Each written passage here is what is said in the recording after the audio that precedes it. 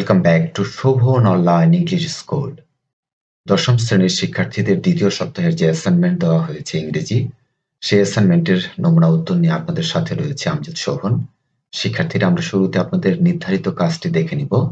আপনাদের অ্যাসাইনমেন্টের ক্রমিক নম্বর হচ্ছে 1 এবং অ্যাসাইনমেন্টের যেটি শিরোনাম সেটি হচ্ছে আ fact file on important dates in the history of Bangladesh. বাংলাদেশের ইতিহাসের গুরুত্বপূর্ণ সালগুলো তুলে ধরতে হবে। শিক্ষার্থীরা, এই কাজটি মূলত কিভাবে করতে বলা হয়েছে সেটি আমরা যদি একটু খেয়াল করি। Fact file, a fact file is a collection of information about a particular subject. নির্দিষ্ট বিষয়ের উপর অনেকগুলো তথ্য সমৃদ্ধ করে যে আমরা গুছিয়ে ইনফরমেশনটা উপস্থাপনা করব, সেটি হচ্ছে আমাদের ফ্যাক্ট ফাইল। শিক্ষার্থীরা, এ নিয়ে আরো বিস্তারিত কথা বলবো সরাসরি অ্যাসাইনমেন্ট উত্তরে। আমরা একটু স্টেজগুলো যদি দেখে নিই কিভাবে কাজগুলো করতে হবে। Go through all the lesson of Unit 1 and complete the activities. Unit 1 এর যে লেসনগুলো দেওয়া হয়েছে সেই লেসনগুলো আপনাকে সুন্দর করে পড়তে হবে। Identify the important dates and events and organize them sequentially in the timeline. সুন্দর করে সেটিকে আপনাদের সিকোয়েন্স অনুযায়ী মানে ধারাবাহিকতা বজায় রেখে সাজাতে হবে। Describe the events briefly. সেগুলোকে সংক্ষেপে বর্ণনা করতে হবে। Add pictures related to the event, মানে যে ঘটনাটি আপনি বর্ণনা করছেন সেই রিলেটেড মানে সেটার সাথে সম্পর্কিত আপনাকে ছবি সংযুক্ত করতে হবে। শিক্ষার্থীরা, এরপরে নির্দেশনাটা দেখে নিই। Timeline, R timeline is a display of a list of event in a chronological order. এটা মূলত উপস্থাপনা করতে হবে আপনাদের ধারাবাহিকতা রক্ষা করে, মানে সময় বা ডেট অনুযায়ী আপনাকে লিখতে হবে। এখানে একটা এক্সাম্পল দিয়েছে যেভাবে লিখতে হবে। Here is an example for you. একটা উদাহরণ দেওয়া হয়েছে, যেমন মে 1971 ইউজ ইউর পিকচার, তারপরে ছবি ব্যবহার করবেন। ছবিটা আপনি ডান পাশে বাম পাশে বিভিন্ন জায়গায় ব্যবহার করবেন। এক জায়গায় ব্যবহার করলে ছবিটা সেটা কিন্তু ভালো লাগবে না। হোয়াট হ্যাড হ্যাপেন্ড, এই বাক্যটা কিন্তু আপনাকে কোনোভাবেই লেখা যাবে না, এটা লিখবেন না। মূলত কি ঘটনাটি ঘটেছে সেটি শুধু লিখতে হবে। এক্সাম্পলটা যেভাবে দেওয়া হয়েছে, Pakistan army set fire two Bangabandhu Tungipara home. টুঙ্গিপাড়ায় বঙ্গবন্ধুর যে আগুন লাগানো হয়েছিল গ্রামের বাড়িতে, সেটা আ young man was shoot for protesting the fire two Bangabandhu's home. বঙ্গবন্ধুর বাড়িতে যে আগুন দেওয়া হয়েছিল তখন একজন ইয়াং মানুষ সেটার প্রতিরোধ করেছিল। জাস্ট এই জিনিসটা শুধু ক্যাপশন যেভাবে লেখা ঠিক সেভাবে যত সংক্ষেপে লেখা যায়, শিক্ষার্থীরা আমরা চেষ্টা করব ঠিক সেভাবে লিখতে। আরেকটি গুরুত্বপূর্ণ বিষয় সেটি আপনাদের খেয়াল রাখতে হবে, সেটি হচ্ছে identification of 16 dates from the text book R identified. মানে টেক্সট বুকের যে গল্পগুলো রয়েছে এই গল্পগুলোর আলোকেই অন্তত সর্বনিম্ন হলেও 16টি ডেট আপনাকে উল্লেখ করতে হবে। মানে অনেকগুলো বিষয় কিন্তু এখানে জড়িয়ে থাকছে। ছবির ক্ষেত্রে একটা বিষয় রয়েছে। আর শিক্ষার্থীদের জন্য বলি, ছবির বিষয়টা কিন্তু আপনাদের টেনশন করার কিছু নেই। এই ভিডিও ডেসক্রিপশনে ছবির লিঙ্ক দেওয়া হবে, সেখান থেকে কিন্তু আপনি ডাউনলোড করে সেই সিকোয়েন্স অনুযায়ী জাস্ট ফটোকপি বা প্রিন্ট করে ওখানে বসিয়ে দিবেন। ছবি আঁকার ঝামেলায় যাওয়ার প্রয়োজন নেই। বাকি জিনিসগুলো ওভাবে প্রয়োজন নেই, আপনাদের দেখার দরকার নেই। স্পেলিং, গ্রামাটিক্যালি এখানে সবকিছু ঠিক আছে। শিক্ষার্থীরা, আমরা সরাসরি অ্যাসাইনমেন্টে চলে যাচ্ছি। আপনাদের শুরুতে গিয়ে এইভাবে লিখবেন। এখানে আবার ফ্যাক্ট ফাইল শব্দটি উল্লেখ করেন না, অবশ্যই করবেন না। লিখবেন important dates in the history of Bangladesh. বাংলাদেশের ইতিহাসে যে গুরুত্বপূর্ণ তারিখগুলো। যেহেতু আমাদের বাংলাদেশের ইতিহাসে বঙ্গবন্ধুকে অপ্রতিদ্বন্দ্বী মানে বঙ্গবন্ধুর বিকল্প ভাবার কিছু নেই, সেক্ষেত্রে কিন্তু আমরা শুরুতে এরকম একটি ভূমিকা রাখতেই পারি। যেমন এই ছবিগুলো নিয়ে কিন্তু আবারও বলছি, আপনারা টেনশন করবেন না। ডেসক্রিপশন চেক করুন, সেখানে কিন্তু লিঙ্ক দেওয়া হয়েছে, সেখান থেকে ধারাবাহিকভাবে সবগুলো ছবি আপনি পেয়ে যাবেন। শুরুতে যে ভূমিকাটা লিখবেন, আর নেম অফ ড্রিম একটা স্বপ্ন, আর নেম অফ স্ট্রাগল একটা সংগ্রাম, আর নেম অফ হিস্ট্রি একটা ইতিহাস। When we utter this name, Bangabandhu Sheikh Mujibur Rahman long struggling life frequently comes in our mind. যখনই আমরা বঙ্গবন্ধু শেখ মুজিবুর রহমানের দীর্ঘ জীবন, সংগ্রামী জীবনকে আমরা স্মরণ করি, তখনই আমাদের চোখের সামনে এগুলো ভেসে ওঠে। He spent most of the time of his life in prisons for the independence of Bangladesh. বাংলাদেশের স্বাধীনতার জন্য তিনি জীবনের অধিকাংশ সময় কি করেছেন? জেলে থেকেছেন। তারপরে এই ছবির নিচে শুরুতেই প্রথম পৃষ্ঠার ছবির নিচে একটা ক্যাপশন দিয়ে দিবেন, আর লেজেন্ডারি লিডার বঙ্গবন্ধু শেখ মুজিবুর রহমান। এরপরে আমরা চলে যাচ্ছি আপনার ডেট অনুযায়ী যে আলোচনা করতে বলেছিল সেটা। শুরুটা করব আমরা 25 মার্চ 1971। আমরা প্রত্যেকেই জানি যে এই মার্চের 25 তারিখে যেটা হয়েছিল সেটা সংক্ষেপে ভাবে লিখবেন। Just before midnight Bangabandhu set the declaration of independence two mister Zahur Ahmed Chowdhury এট চিটাগং ভায়া ওয়্যারলেসের মাধ্যমে বঙ্গবন্ধু স্বাধীনতার যে ঘোষণাটা দিয়েছিল। এইখানে যেটা হয়েছে, বঙ্গবন্ধু স্বাধীনতার ঘোষণার কিন্তু ছবিটা এখানে দেওয়া হয়েছে আংশিক, সেটা কিন্তু আপনি অবশ্যই ব্যবহার করবেন। এরপরে একইভাবে আপনাদের যেন সময়টি সেভ হয়, আমি একটু দ্রুত যাব শিক্ষার্থীরা। 26 মার্চ 1971, আমরা কিন্তু এই ঘটনাগুলোর সাথে আমাদের প্রত্যেকেরই জানাশোনা, আমরা সমাজ বইয়ে পড়েছি বা এখানেও যদি আপনি আন্ডারলাইন করে পড়েন, জাস্ট ওখান থেকে কি লাইন নিয়ে নেওয়া হয়েছে। আর কিছু কিছু ক্ষেত্রগুলো আমি চেঞ্জ করেছি, সেগুলো কিন্তু আপনাদের বলে দেবো যে কোন কোন জায়গাটা চেঞ্জ হয়েছে। এই জায়গাটাতে এসে এই ছবিটি যখন আপনি পাবেন, তখন কিন্তু এই লোগোটা মিশিয়ে দিয়ে আপনি ফটোকপি করে নেবেন, অথবা অন্য ছবি ব্যবহার করলেও হবে। আর এটুকু অংশ বই থেকে নেওয়া হয়েছে। শিক্ষার্থীর এরপর আমরা চলে আসব মে 1971। Pakistani army set fire বঙ্গবন্ধু's Tungipara home in front of his parents. তার পিতামাতার সামনে তার বাড়িতে আগুন দিয়েছিল বঙ্গবন্ধু শেখ মুজিবুর রহমানের। আ young man from the village protest the evil did and was shoot dead. এবং এখানে একজন ইয়াং মানুষ বাধা দিয়েছিল যে আগুন না দেওয়ার জন্য, তাকে কিন্তু গুলি করে হত্যা করেছিল পাকিস্তানি আর্মিরা। এক্ষেত্রে আমরা কোনো ছবি এখানে ব্যবহার করব না, একেবারে যে 16টি ডেট লিখে 16টি ছবি দিতে হবে সেটা কিন্তু বাধ্যতামূলক নয়। এরপরে আসেন October 1971। Both parents of Bangabandhu's feel and war admitted to PG hospital.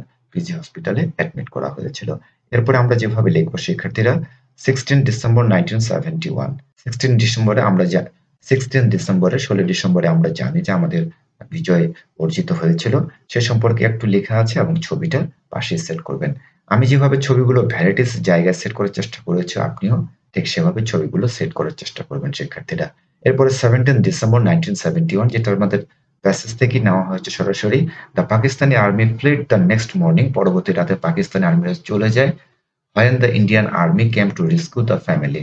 Indian আর্মিরা যখন বঙ্গবন্ধুর পরিবারকে উদ্ধার করার জন্য এসেছিল, তখন কিন্তু পাকিস্তানি আর্মিরা পালিয়ে গিয়েছিল। Sheikh Jamal return home in the afternoon. ওই দিন বিকেলেই, 17 তারিখ বিকেলে শেখ জামাল বাসায় ফিরে এসেছিল। এরপরে আমরা চলে যাব 7th January 1972। In the evening of the 7th জানুয়ারি 1972, এই ডেটটি আপনাদের লেখার দরকার নেই শিক্ষার্থীরা, না লিখলে সবচেয়ে ভালো হবে, সরাসরি লিখবেন। Bangabandhu left Chaklal Airport in Rawalpindi from where he would fly to London.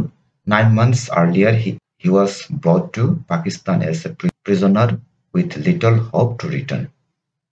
শিক্ষার্থীরা, এই যে আমাদের প্লেনের ছবি দিয়ে দেওয়া হয়েছে। এরপর 8 জানুয়ারি 1972, early in the morning on 8 January 1972, Bangabandhu arrived at Heathrow Airport. Heathrow এয়ারপোর্টে পৌঁছেন। বঙ্গবন্ধু's arrival in London spread quickly. লন্ডনে দ্রুত সংবাদটি ছড়িয়ে গিয়েছিল। By early afternoon, the father of the nation had met the British Prime Minister Edward Heath and the leader of the opposition Harold Wilson. তখনকার সময়ে যে prime minister ছিল এবং অপোজিট লিডার ছিল, তাদের সাথে সাক্ষাৎ করেছিলেন। এই যে আমাদের ছবিটা আমরা কিন্তু দেখতে পাচ্ছি। শিক্ষার্থীরা ঠিক এভাবে লিখে ফেললেন। এরপরে 9 জানুয়ারি 1972, Bangabandhu left London from Dhaka on 9th January evening in 1972। এই লাইনগুলো, যে লাইনগুলোতে ডেট ব্যবহার করা হয়েছে, সেটি যদি আপনি তুলে দেন সেক্ষেত্রে কোনো সমস্যা নেই। এরপরে on the way of he would stopper in Delhi, উনি কি করেছিলেন, সরাসরি লন্ডন থেকে দিল্লিতে এসেছিলেন। হি ওয়াজ ওয়েলকাম এট দিল্লিস পালাম airport in the morning of 10 January by president VV Giri, prime minister Indian Gandhi, West Bengal politician and chief minister সিদ্ধার্থা Shankar Roy and chiefs of the Indian armed forces. মানে India প্রবেশ করার পরে যিনারা বঙ্গবন্ধু শেখ মুজিবুর রহমানকে রিসিভ করেছিলেন এবং কর্ডিয়ালি, সেই বিষয়গুলো এখানে তুলে ধরা হয়েছে। এরপরে 10th জানুয়ারি 1972, এই দিনে শিক্ষার্থীরা এখানে আমরা যেভাবে লিখবো, the father of the nation Bangabandhu arrived in Dhaka on 10th January. He was accorded an unforgettable reception. ওনাকে ওয়ার্মলি যে গ্রহণ করেছিল, আমরা কিন্তু ছবি দেখেই বুঝতে পারছি।